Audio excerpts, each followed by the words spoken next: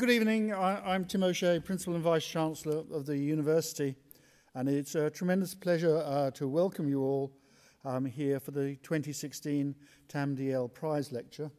And of course, we're all delighted that Tam himself is here in the front row, joining us for this very, very interesting topic.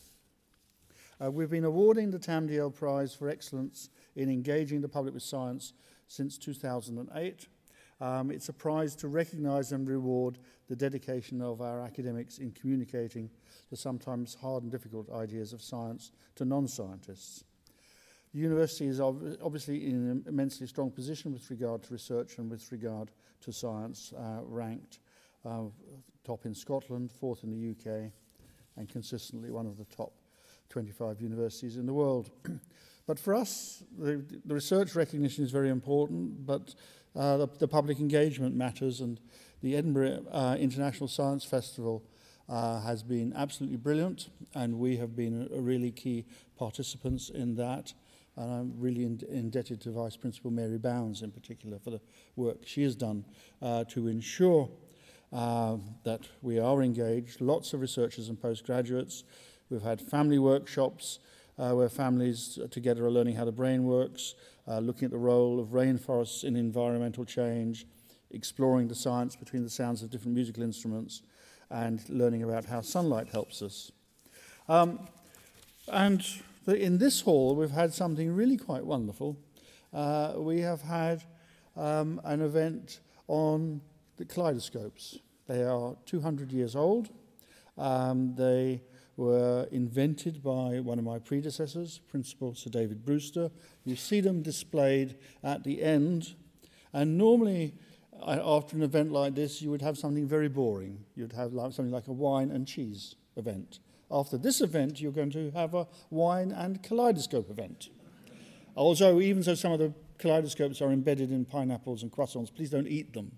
But we will conclude with a wine and kaleidoscope event. So delighted that you're here, and I'm now going to pass over to Vice Principal Professor Jane Norman, who's going to chair the lecture.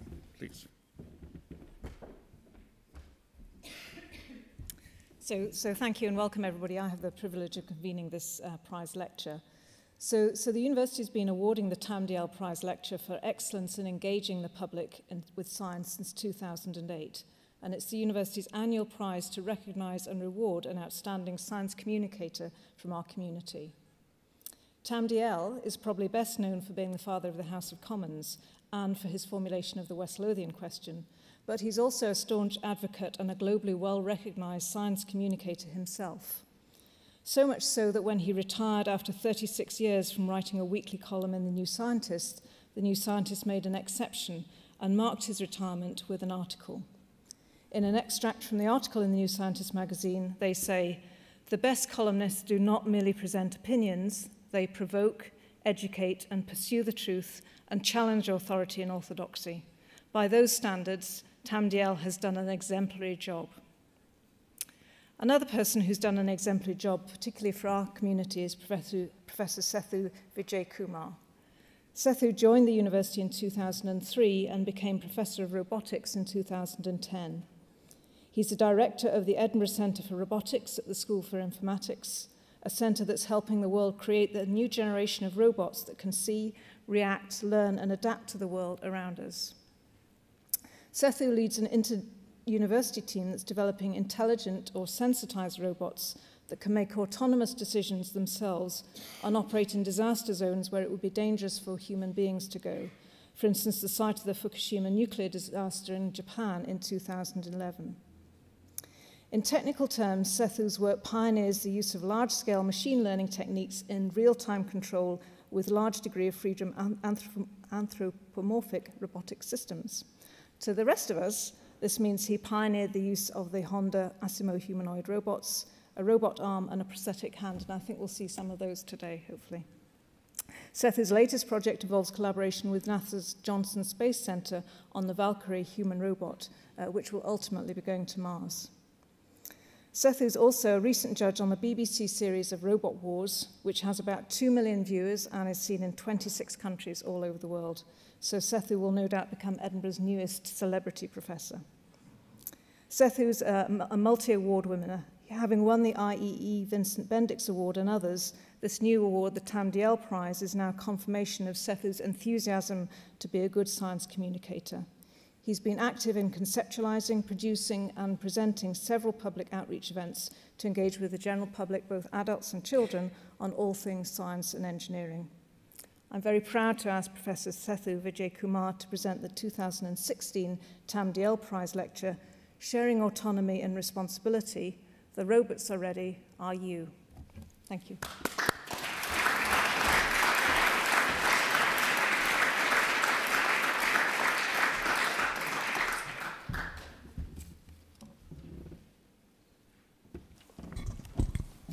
Thank you, Jane. And it's indeed my honor and privilege to be presenting the 2016 Tam Dalyell Prize lecture. And if you think my surname is hard to read, I've been practicing last night how to say Tam Dalyell. And again, thank you all for giving up your Sunday evening and coming to look at this lecture. I hope you're not disappointed. We have a lineup of a few, besides the lecture, we have a lineup of a few exciting live demos involving strapping people to pretty powerful motors, including putting an 11-year-old in a little prosthetic hand, and also trying to control a 120 kilogram rather complex piece of equipment halfway across the town. So hopefully you will not be disappointed. So actually, I realized I forgot my clicker. Yeah, it's here. Okay, good.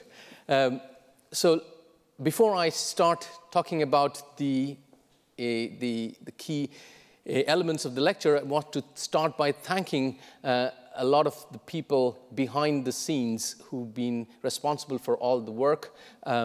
My group, the Edinburgh Centre for Robotics, and a bunch of wonderful people, faculty, staff, students, too many to name here, but these are the current set of people who work with me, including a couple of faculty members who've been very supportive with this. So all the work that you're going to see here is a combination of stuff that comes out of this whole group. So to think about where robots are going next, traditionally, robots have been operated using a mode called teleoperation, which involves basically a person pretty much puppeteering a robot and the robot mimicking its motion in very sort of repeatable fashion.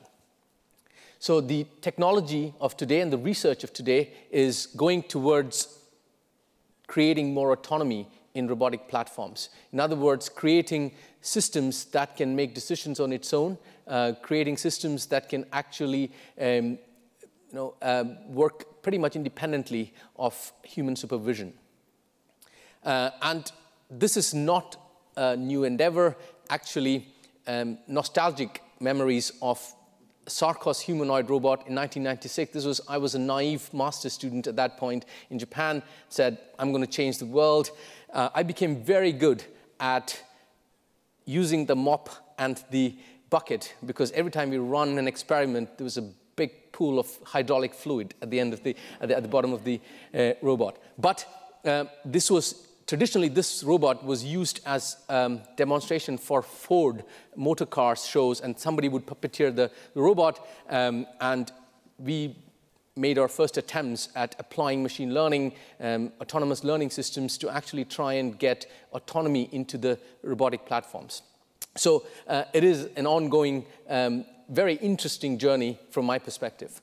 But compared to these two extremes of operation, what my honest belief is that what we're going to see in the next 10 to 15 years, and perhaps a more interesting and more complex, but perhaps more rewarding endeavor, is to see something called shared autonomy.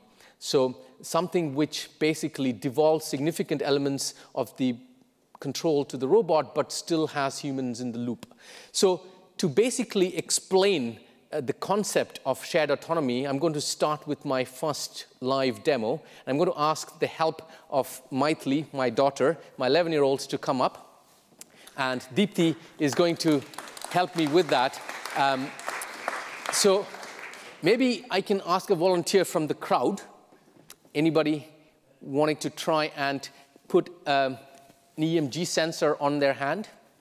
Any volunteers, any brave souls here? Otherwise, I'm going to have to do it myself.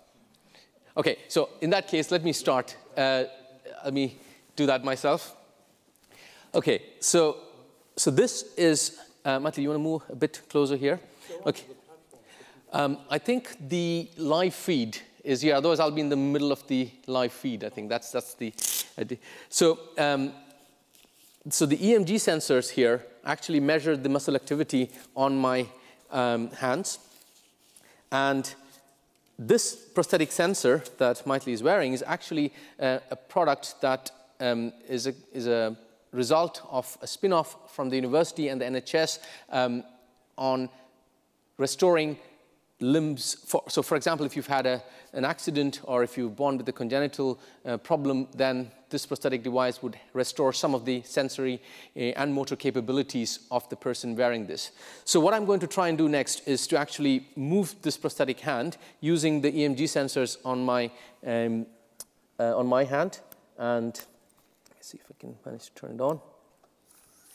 And you can see here that yeah, so when I open and close my hand, the prosthetic responds. So basically, the one extreme of doing full autonomy would be that the hand basically reacts on its own, and it sees an object, it grasps it on its own. The other teleoperation extreme would be that it decodes every aspect of my finger movements and literally mimics that on the prosthetic hand. But this is something in between, where the volition of opening and closing actually comes from me, but a lot of the smarts are built into the hand. So Deepthi, if you can go turn around here and put the bottle in front of the grasp of the hand, and I'm going to actually turn away. So, and you can see that even without looking at, the hand, I'm able to control it because the decision on when the hand should stop closing is made by the hand on its own.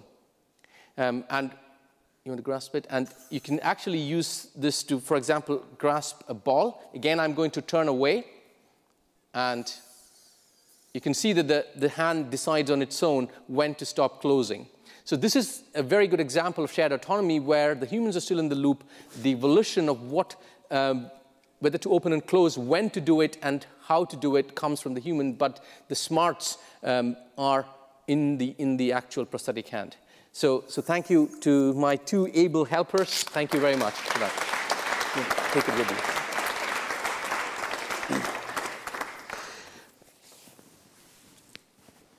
Okay, so moving right along.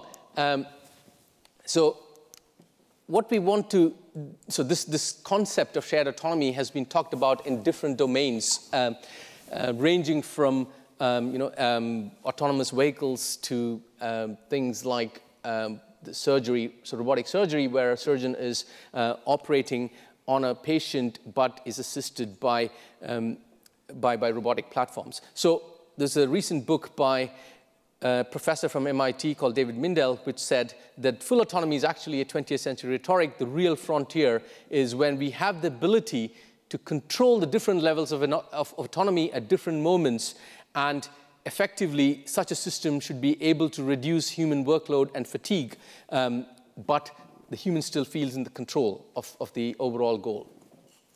So robots are ubiquitous now. They have shown up in domains ranging from self-driving cars to prosthetics, as you've seen an example, some underwater field robots to medical robots, all the way from co-manufacturing and an industrial setting. The problem for full autonomy is that there are many hard problems in science to solve.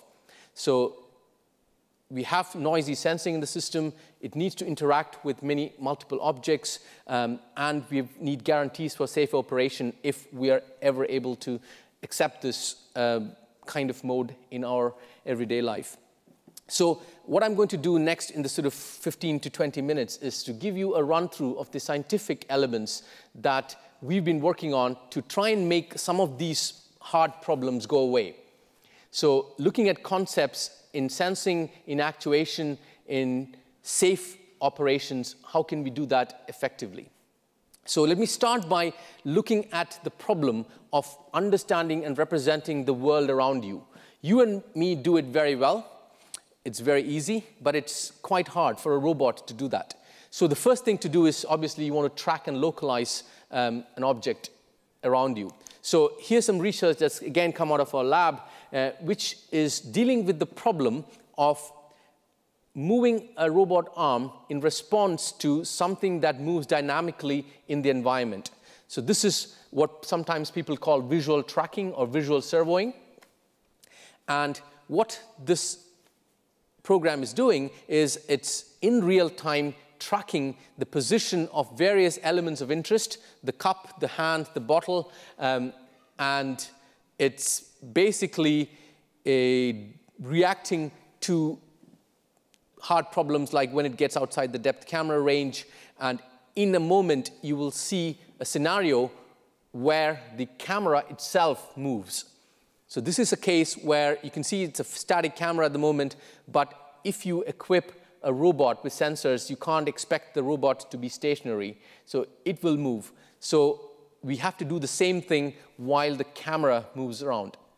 So this is a hard problem in computer vision, in computer in tracking of objects, and this is something that we've managed to do using fairly high compute power, very high GPU clusters, so high compute power that is available to us. So there are still some limitations in terms of embedding them into autonomous systems. But you can see here examples of how we can do this tracking very efficiently.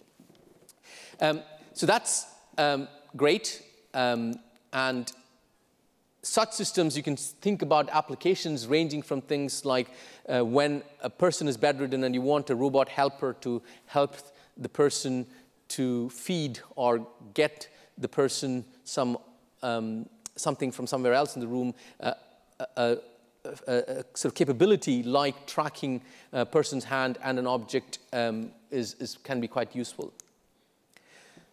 So that was about creating a unified percept in terms of tracking. But if you now want to really understand what's going on around the environment around you, it's not just about tracking objects, but actually creating a cohesive percept of the world around you. So Maurice Fallon, who's one of the faculties who've joined us from MIT, has been working on this problem of dense mapping for locomotion.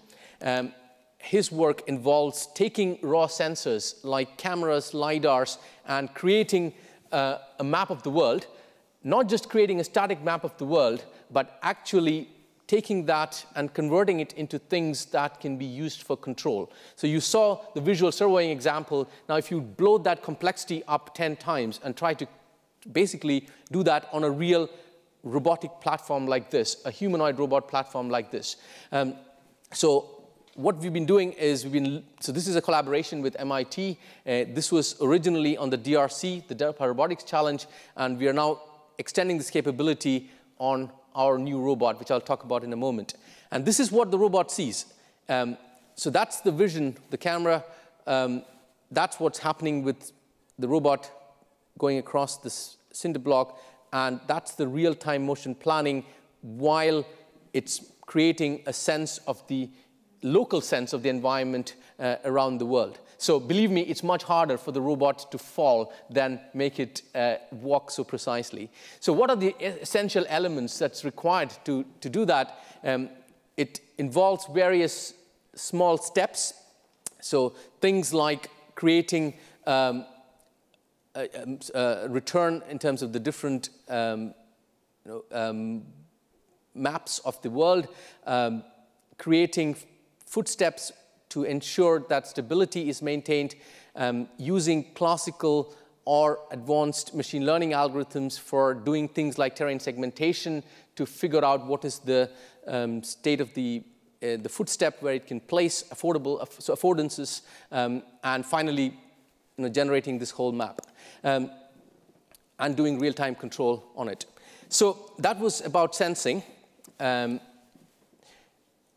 Robots and humans typically speak different languages. What I mean by that is you and me, when you give an instruction to say that put this on the table, you don't precisely say put this on position X, Y, and Z. You say put it on the table or under the table or wrap something around it. So indeed, we need to worry about bridging representations. And we have made some attempts at creating appropriate representations that can nicely go between nice, intuitive human interpretations versus things that need to be executed on the robot. So it is not purely for the understanding aspect, a significant element of programming with these robots, programming in these what we call topological spaces, simplify the bigger problem of matching what is required and what is the next step to take. So let me start by giving you a quick example.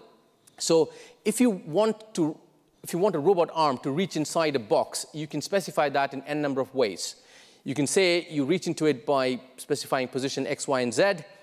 But if you use some topological structures to define what is inside and outside, the advantage is that when the box moves, the concept of what is inside and outside moves with the box. And then you don't have to explicitly replan movements, but rather just execute the same plan under a slightly different modified topological structure. So here, for example, this is explicit collision avoidance without really doing the kind of classical potential field-based methods, because you can exploit the topology that comes out of the structure to then define what is a goodness criterion, and you can generalize much more efficiently over different movements. And this we have done for various things, ranging from soft and dynamic objects, articulated and flexible objects, and how to do that very efficiently. Okay, and where can this be applied? So we've been working with a company called OC Robotics for robots in confined spaces. And this is a video of that robot arm. And traditional planning with these very high-dimensional snake-like robots are very hard if you don't work in the right space.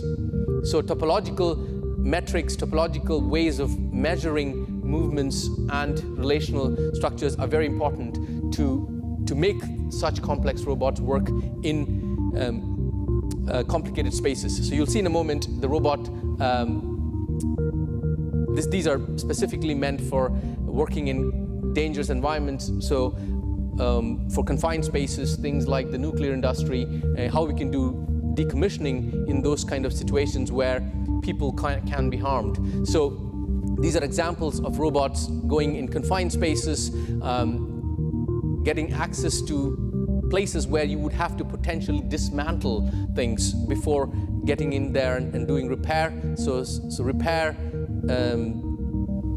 in hazardous environments. So that's, you get the general idea.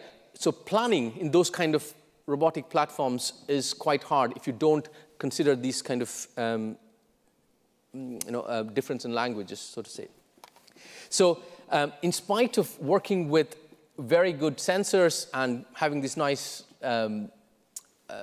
representations, you still have uncertainty in the world. Your sensor still has noise, your world is uncertain, so there needs to be some way of dealing with different kinds of safety. So remember, one of the bullet points was we need to ensure safety in getting robots to interact with people. So one way of doing that is, simply speaking, attaching an end effector with a motor, but put a spring in between it. If you put a spring in between it, then it becomes what we call compliant. So in layman terms, it becomes soft. So creating machines like that are hard.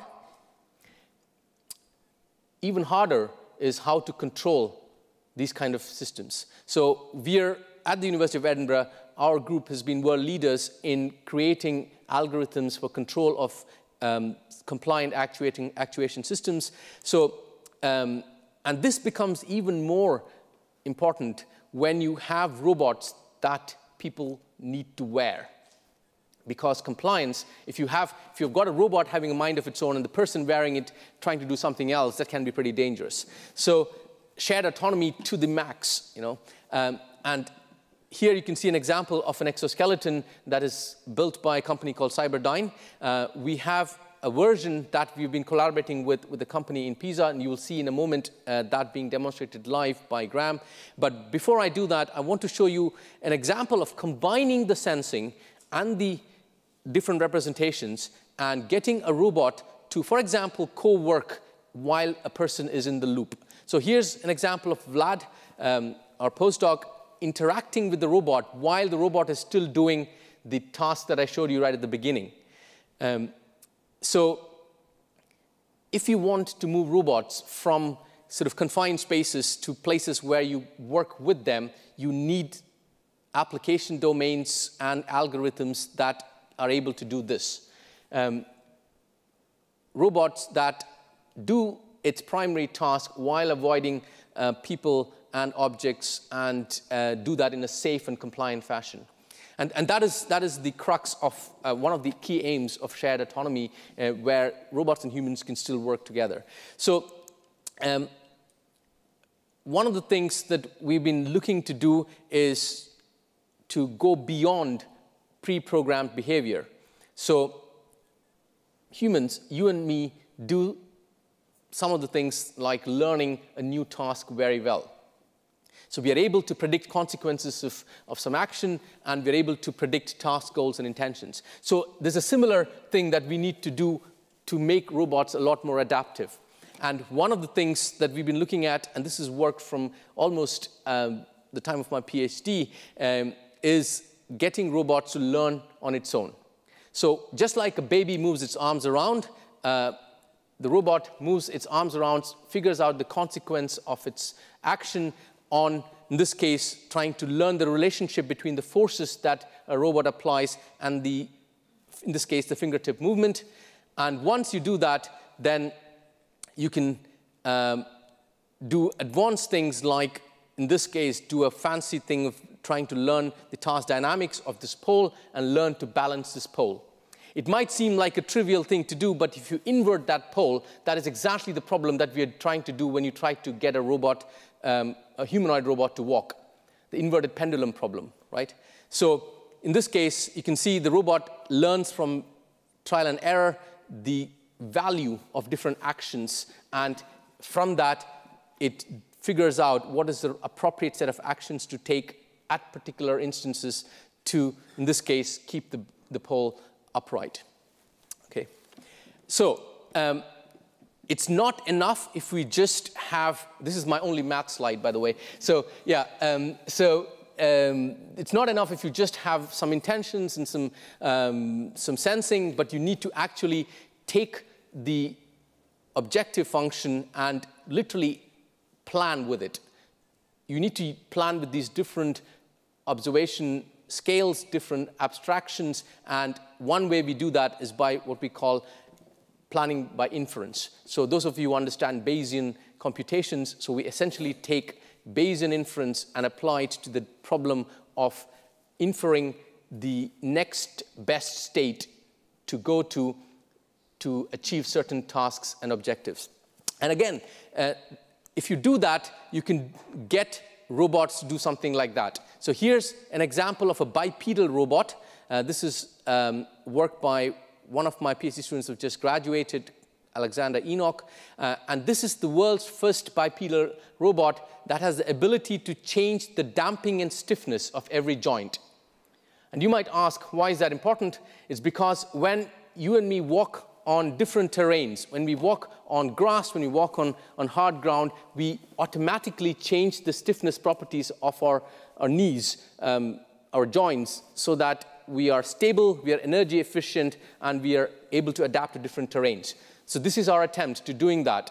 And the advantage of that is so sort of active prosthesis, active pelvis orthosis, active ankle orthosis, active lower limb prosthesis can actually benefit from the ability to modulate stiffness, and you make it much more stable. So what we're going to do is to show you a live demonstration of an active pelvis orthosis, and Graham is going to actually come up and show you this live demo. So what he's wearing is, if you can switch yeah, great, thank you.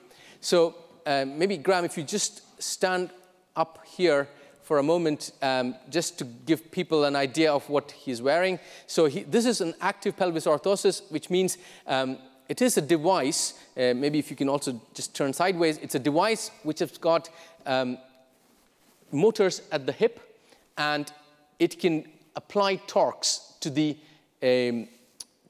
two legs, and it's got a passive joint on its in between. So the whole idea is, if you have a person who has a problem with either a stroke or some sort of, I've had a ACL replacement playing my footy and on the way to recovery, if you have an ability to apply torques and forces to rehabilitate a person while the person is recovering, or of course in the case of a paraplegic patient, support him, then that is what we really want to do. And this is an example of a device which is going towards doing that.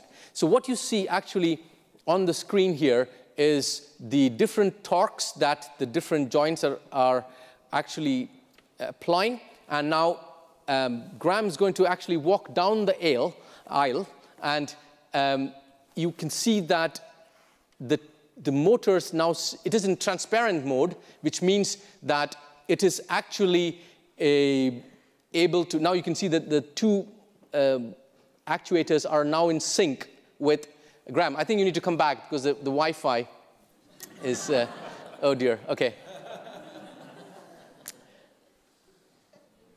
Should we try and, yeah, okay, good.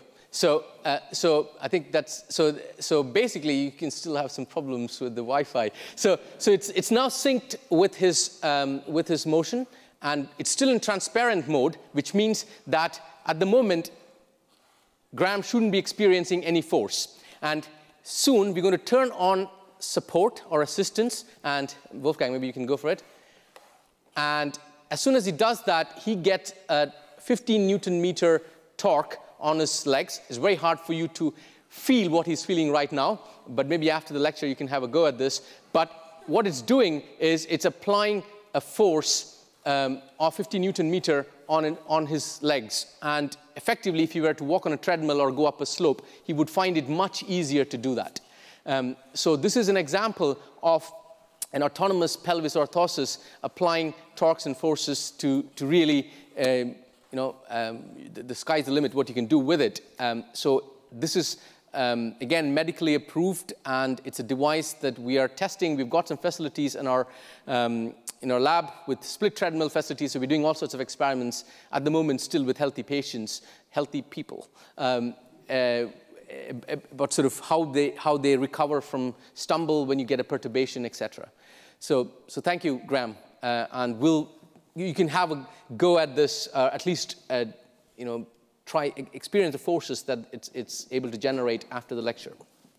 Okay, if we can switch back to that, yeah, thank you.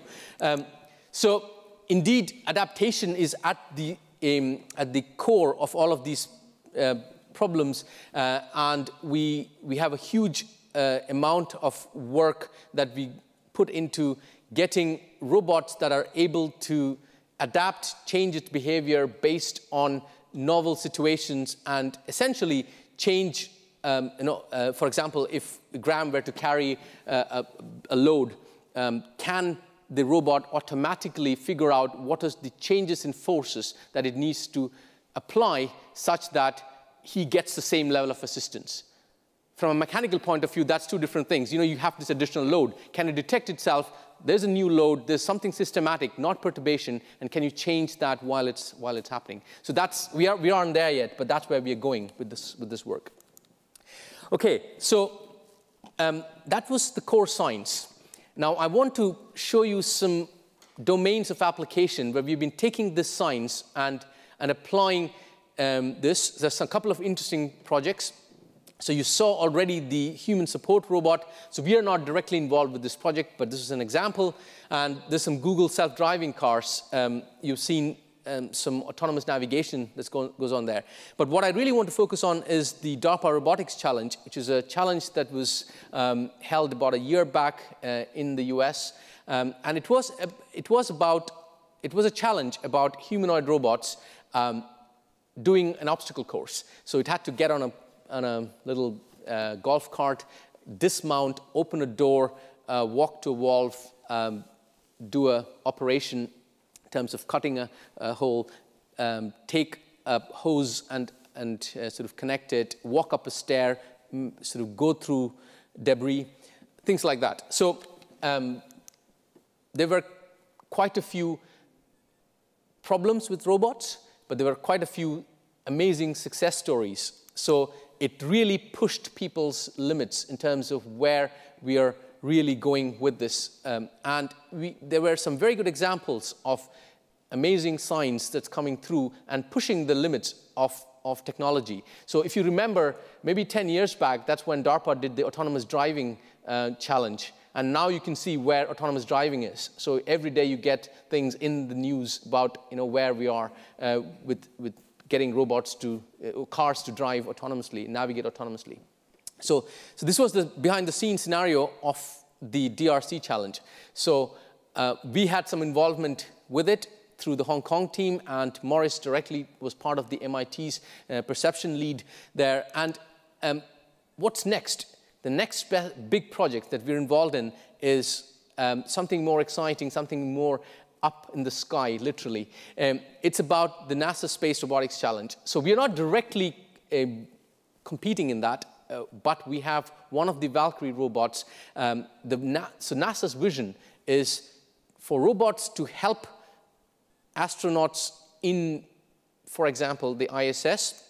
Why? Because it wants robots to do dangerous things like spacewalks. So you saw about a couple of months back, there was a spacewalk and there was water in the visor in the sort of one of the astronauts, and they had to cut short the walk. And it is still a dangerous job to do in spite of all this quality control. But even more exciting, so Rob Ambrose mentioned a goal of getting robots to pre-deploy things on Mars. So sending a mission to Mars, an unmanned robotic mission to Mars, to pre-deploy habitats for a mission, a manned mission much later on. So that's a dream, that's a vision, but what do we need to make something like that happen? So we have an exciting collaboration with NASA on the Valkyrie humanoid platform. So we've just got delivery of the robot about 3-4 weeks back. It's an exciting time for us, and we are also pushing ourselves to be the UK hub for the humanoid research, in addition to contributing to the Space Robotics Challenge. But what I'm going to do now is to do the exciting part of trying to do something like Houston to space station, or ISS, right? So we're going to actually get a robot, we're going to try and get a robot moving halfway across town in the informatics forum by commands that we're going to send from here. So if we can switch the screen to the live demo.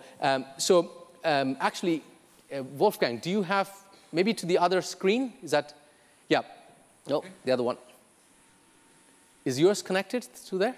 So there should be one more screen.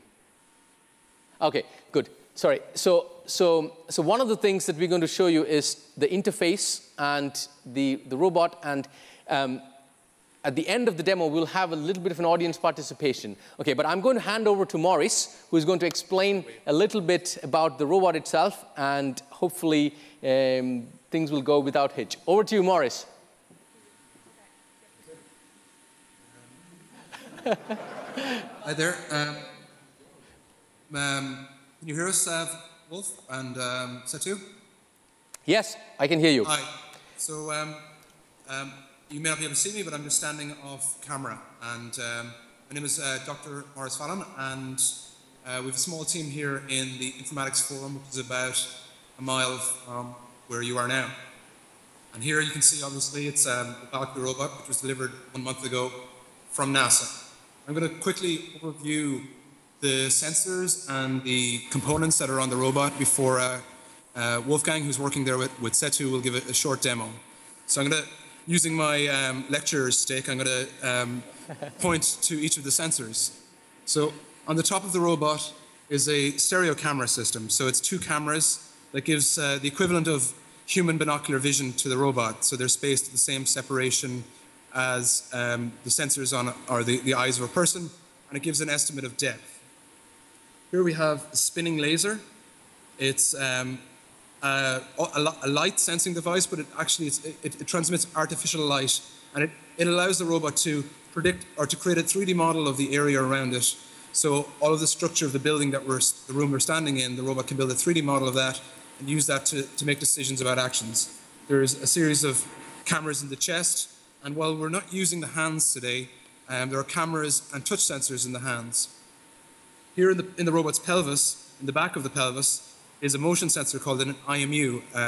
Earlier in the demonstrations that Sethu was running through, on the prosthetic hand there are accelerometers, so the same kind of motion sensing devices are in the robot's pelvis. They're used to estimate how the robot's moving and to give it an idea about its velocity that it uses within its control algorithms. To be able to balance, the robot obviously needs to be able to understand how it's moving, but it also needs to be able to understand how it's making contact with the world. And to do that, in every one of the joints, here in the knee, in the elbow, 3 in the shoulder, they have these series elastic actuators, which Sethu mentioned earlier, and they allow the robot to sense the force that's impacting with the world. Obviously, the robot here is operating under a hoist. We're going to give a short demo of the robot being commanded through the internet via the latencies that you would expect over the internet. But it's the same kind of technology that has been developed as part of the DARPA Robotics Challenge, so that the robot could be operated from the other side of the solar system, or for some of the demonstrations that we're interested in disaster relief. So I'm going to hand back to Wolfgang and Sethu in the theatre, and we'll carry out a short demonstration. Okay, great. Thanks, Maurice. And that's Maurice Follen. He's one of the new lecturers, and I think Simona and Vlad and the rest of the gang there.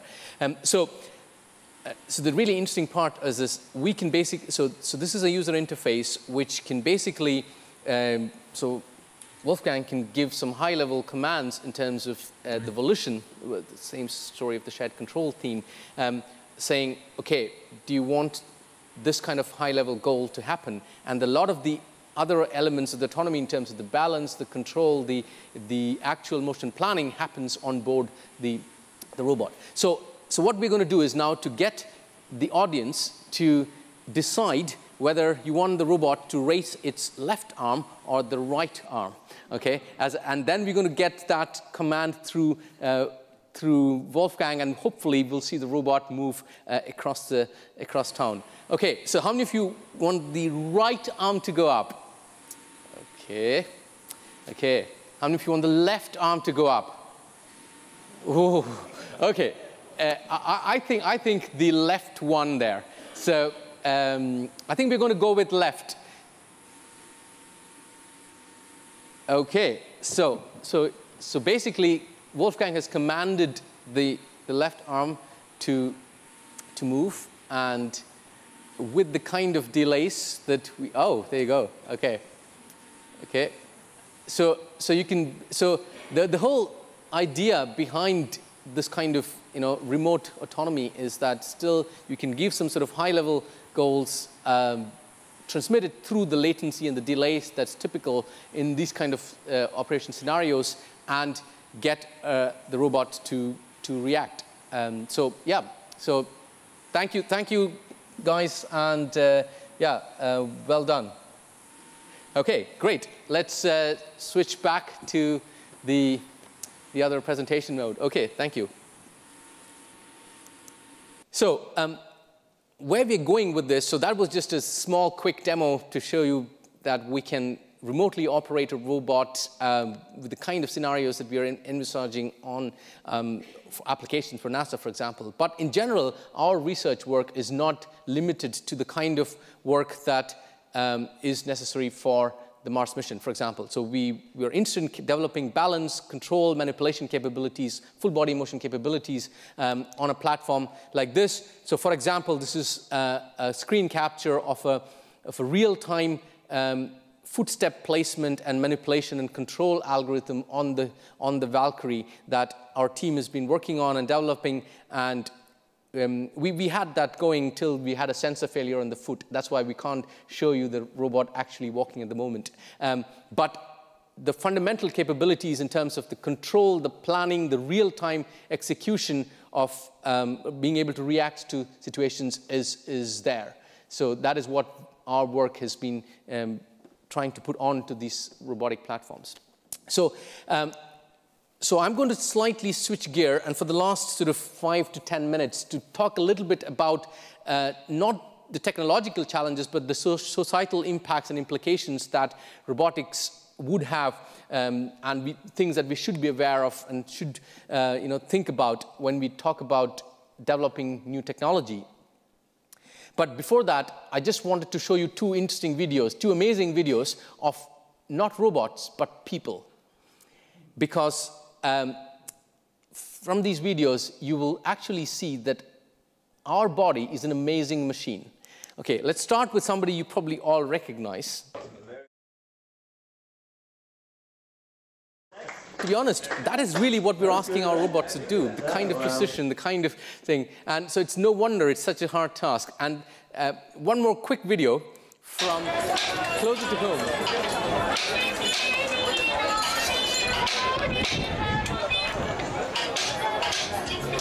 Perception, obstacle avoidance, flexive, dexterous manipulation. And he's not even looking.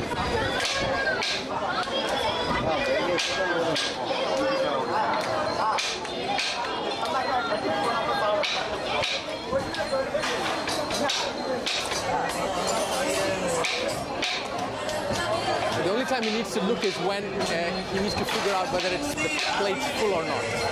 So that's the kind of stuff that we're against, right? Humans, as a massive, the limits are up there. Okay, so I'm going to conclude in about 5 minutes. Sorry for running that long, but I think there are some issues that we need to worry about when we talk about robotics and where it's going in terms of where we are going to, how we're going to live with the robotic technologies. So one of the things that we need to worry about is security. So there have been some interesting examples of robots being hacked.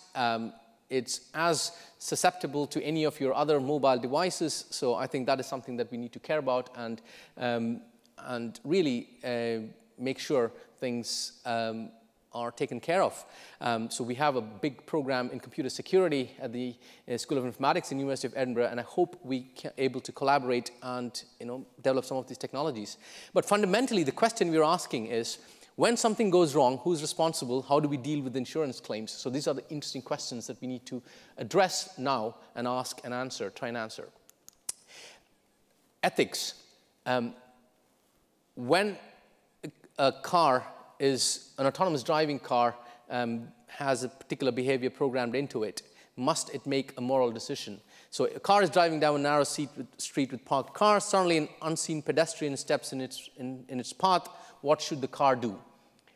Now, if you give it some more information, if I give you a bit more information and say the car has 5 passengers, the pedestrian who steps in front of it is a young child, veering to the right to miss the child will hit the wall and possibly injure or kill the passenger. What should the car do? So these are all interesting questions that you need to address and come up with answers to. I'm not an expert in this domain, but I think there are now lots of people starting to think about these kind of issues, and it's important we do that.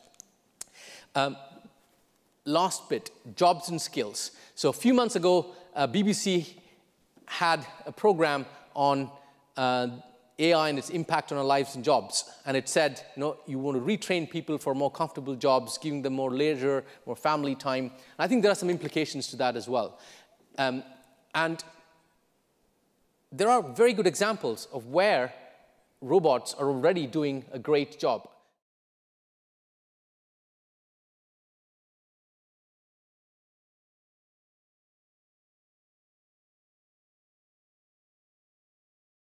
Okay, great. So I think the jobs bit is very important, because I think we need to have a social think about what jobs are things that we'd rather get robots to do because they're boring, dirty, dangerous. There are other bits where we think, you know, we need to have a co-working scenario. And one of the agenda in relation to jobs and skills is training of the new generation.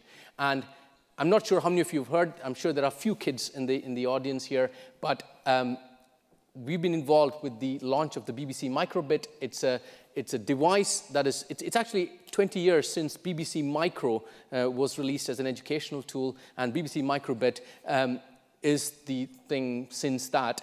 It's every year 7 student will get this for free. It's got a processor on board, an accelerometer, some pins, and you can basically use it to create inputs from your sensors, use it to control devices, create art forms, designs.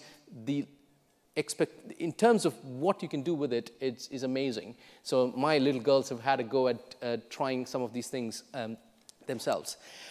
So in conclusion, I hope I've given you an idea of the kind of challenges that happen in the domain of robotics and our efforts at dealing with some of them.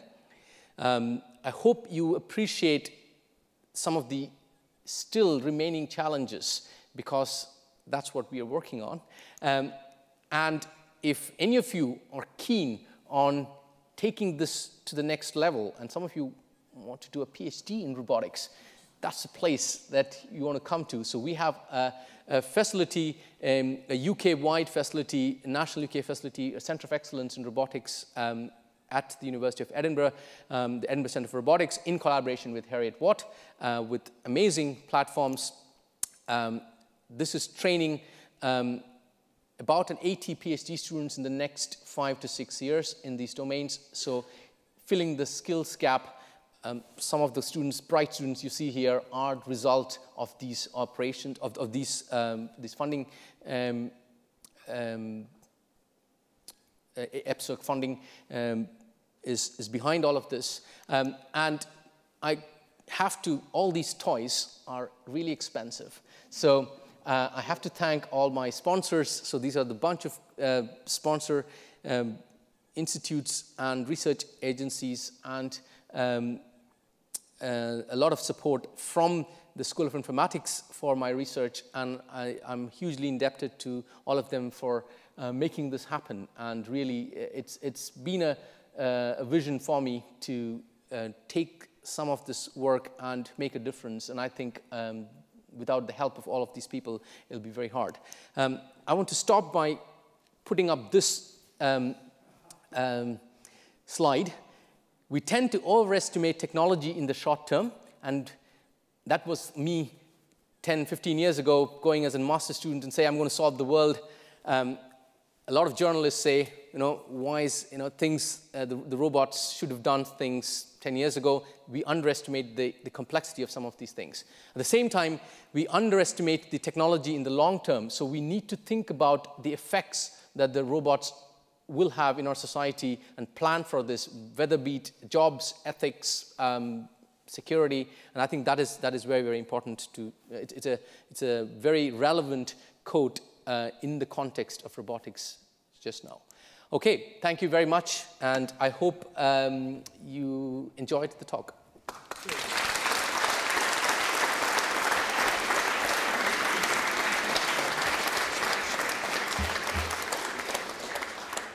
Thank you for a wonderful talk. I'm sure there'll be lots of questions. If you would like to ask Sethu something, put up your hand. Lorna's going to come round with the mic. Lorna's at the back. So I'm happy to step up here. I'll maybe just start and ask you, Sethu, how quickly do you think this technology will be? You talked about the industrial applications and you talked about some medical applications. How quickly do you think we'll get to the stage where we have a robot in our homes or where we have a mobile phone? Yeah, I think robots in our homes, the form factor in which we see robots what we think of robots is probably something that is a bit of a myth in terms of saying, only if it looks like a humanoid or only if it looks like a robot on wheels it's a real robot. So what I expect is that we will see the technology that comes out of robotics take various different forms. So things just like we've got our mobile phones and devices, so you may have a device which is assisting you in various ways. Helping you support your sort of when you're lifting something or prevent some sort of injury. If you are taking care of an infirm, sort of be an exoskeleton to help you. So the form factor will be varied, but you already see robots now coming into play in many of these situations. And so I don't think it's a question of when and how, it's a question of what form factor it takes. So I think, and also the other thing is, especially with things like the BBC microbit, the imagination of the public and the users are the limit in terms of how we use it. So what we're getting towards is technology that is accessible to the masses, but at the same time, it is easier to deal with. So robotics used to be a domain where only specialists could work with. Computers was like that 20 years ago. Now we are mass users of computer systems, and that's where we're going. So 20 years ago, a computer became world chess champion. A month ago, Go, very demanding game. How long for Wimbledon? So Daniel Wolpert, actually, a professor at Cambridge, had a very famous quote, and he uses it in most of his talks. It says, there's a very famous sea animal, I think it's a sea urchin or sea anemone. So he was making a case that movement is a very hard thing to do, and we use a significant part of our brain to make movements because, and he gives this example, and he says, the sea urchin actually moves around all its life, it reproduces, and then it attaches itself to a rock or a coral, and that's what it does for the rest of its life. And the first thing it does is it eats its brain. So it's a little bit like the tenure track position in the sort of, but I think movement is hugely complicated and hugely difficult. So Go, chess, these are examples of things where it's about creating, it's about the state of the system, figuring out what is the next best move to do. But if you now get a robot to actually move, take a piece, take the Go piece and place it in the right place, that is quite a hard problem to do. So I think movement still remains a big challenge, and that's where it will be, I think. Great. Question at the back there. Hi, Sethu. Yeah, hi. 10 days ago, I had the privilege of chairing a session at the Science Festival by Lord Rees, Martin Rees, Astronomer Royal and former President of the Royal Society. So he's the real deal. And he, I don't know if you know his argument, but he says that the human race might not make it through this century. He says it's a 50-50 chance. But he does think intelligent life will continue, and that will be robotic life. Do you want to comment on that? So I think I get asked this, this kind of doomsday question all the time. And I think, just as I mentioned towards the end of my sort of lecture, I just kind of alluded to it. There are some aspects of security, some aspects of, these days you easily buy a ticket and get on a plane without really understanding what goes underneath the hood or what are the electronics or the avionics. So you trust your aircraft to take you where it is. Of course, there's a team underneath it who's trying to figure out that, or trying to ensure that it's maintained well and sort of all that kind of thing. So there's a level of trust that you built up. And then, but the moment you start creating more and more complex systems, the problem is going to be that if something goes wrong, it's very hard to trace back the causality of that fault.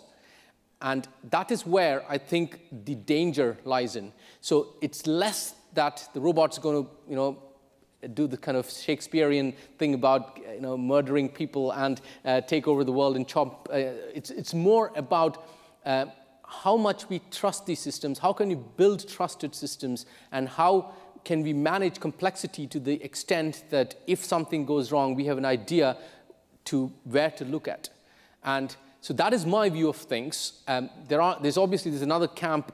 There's been this big debate with Elon Musk and Stephen Hawking and self-replicating machines. So I think it's hard for me to stand here and say, oh, don't worry, nothing's going to happen. But I think there is some pragmatic view of things, and as of now, which says that it's still hard for robots to move reliably, climb a step. Believe me, we've had a really hard time getting robots to balance. On the other hand, I think there are very smart technologies which are able to predict your next move. It can tell you what you're going to buy next before you know it. So I think that is the challenge, and I don't have a definitive answer to your question though. Okay, we had one more question here.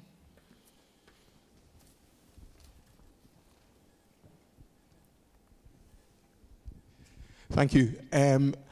Question is about the robots and the model of the robots are very humanoid.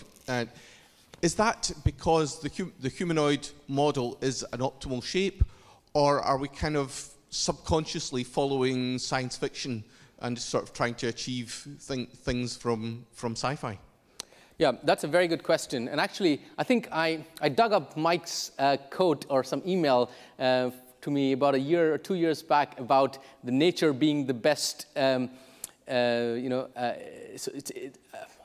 you should answer. But it was about nature being very parsimonious in its sort of design, that we have very little flab, and we are optimized for the goal that we are supposed to be doing, such that there was a quote that it was Leonardo da Vinci's quote, was that saying that it's very hard to build a machine that is better than nature's version of what it's supposed to do. We may be able to build something which is very specialized and does something much better than a human does at a very particular job, but it's a very good inspiration to have to look up to biomimetic systems. So having said that, I don't think that humanoid robots necessarily are the answer to all the problems that needs to be solved by robotics. So a lot of the examples here, it is humanoid robotics, humanoid robots, the form factor is like that because the kind of environment that these needs to operate in are actually built for humans. So there is a very good reason why robots, so we've got very limited space on space shuttle missions and et cetera. So it's a really hard thing to have a wheeled robot navigating the space, because you would then have to separate some space for humans and some space for the robots. But having said that, a Robonaut is now there on the space station, Robonaut 2. It doesn't have any lower body. It attaches itself with the torso and has got long limbs, non-anthropomorphic limbs which are almost snake-like to do certain kinds of operations. So I think it's horses for the courses in terms of saying you should think about other form factors, but humanoids are both exciting from a science fiction perspective. They are challenging because the problems you need to solve in terms of balance, form factor, drive the technology for other things. And at the same time, there are some domains where humanoids are still the best form factor. Great. Thank you. So this was a Tam Dalyell Prize lecture. So I'm now going to ask Tam to present the award.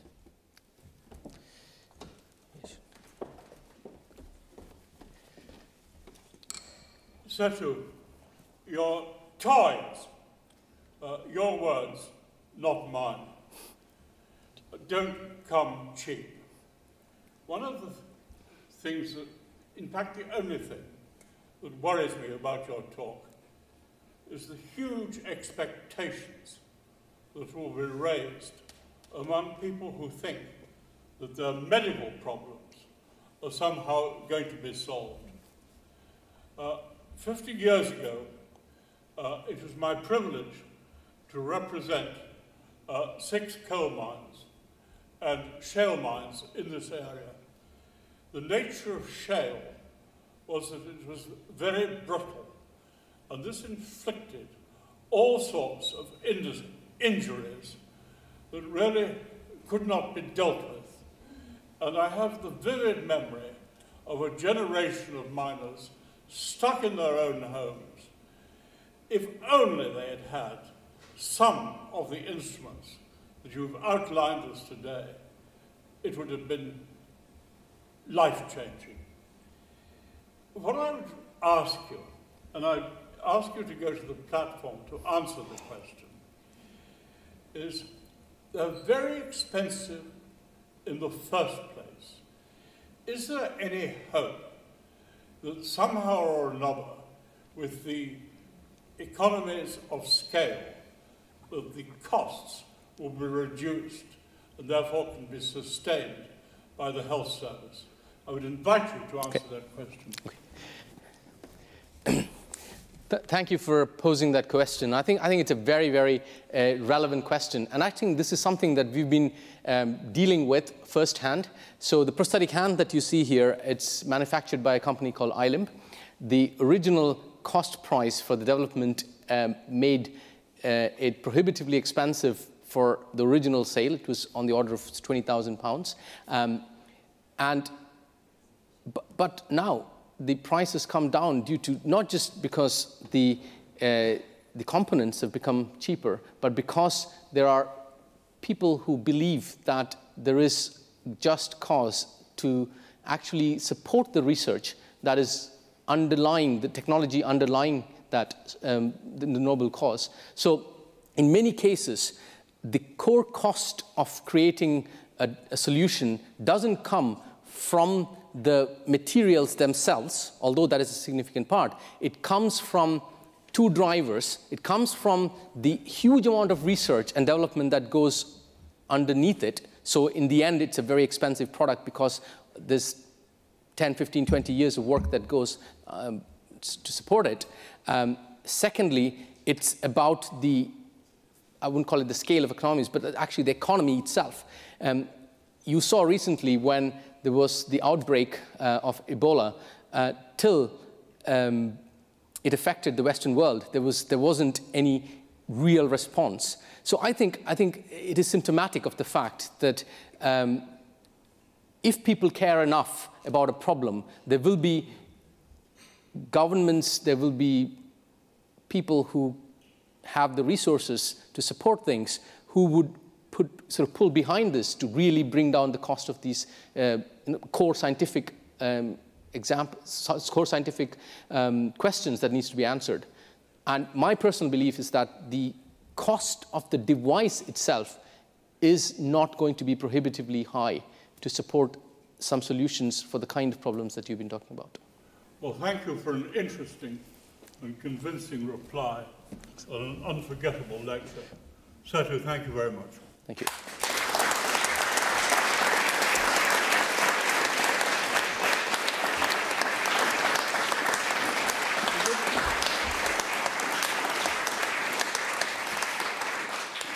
And on Tam's behalf, I'm going to hand to Sethu the award. Thank you.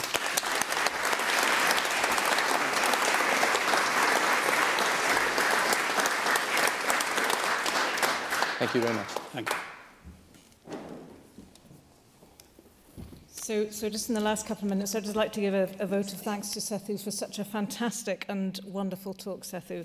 You've shown us a real vision of shared autonomy between humans and robots. You've showed us how robots can learn to walk and how they can learn to drive, and how they can also help humans walk who perhaps have had stroke or other illnesses. The other thing you've shown us is how fantastic humans actually are and how difficult it is for robots to do even half the things that humans can do.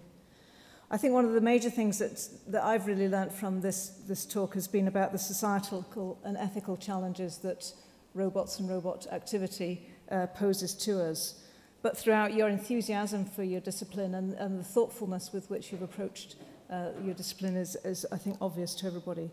So I think the discipline of robotics is in a very exciting and also a safe place in your hands. And thank you so much for giving up a Sunday evening and sharing it with us. Thank you. Thank you.